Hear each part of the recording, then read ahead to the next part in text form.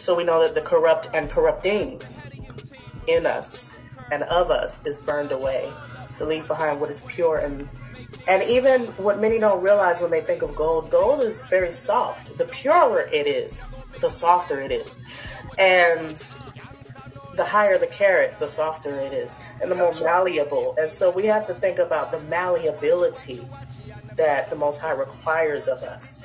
The ability for him to mold us as the clay of the potter.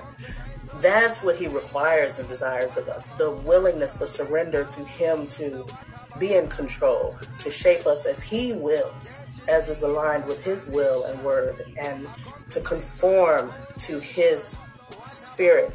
And anyway, I was about to go somewhere else. I'll try to think it.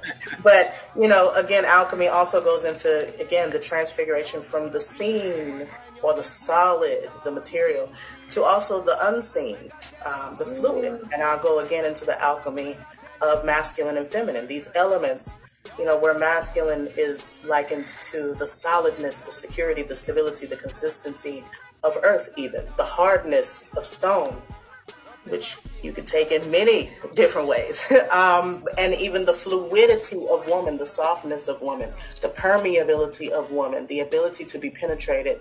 And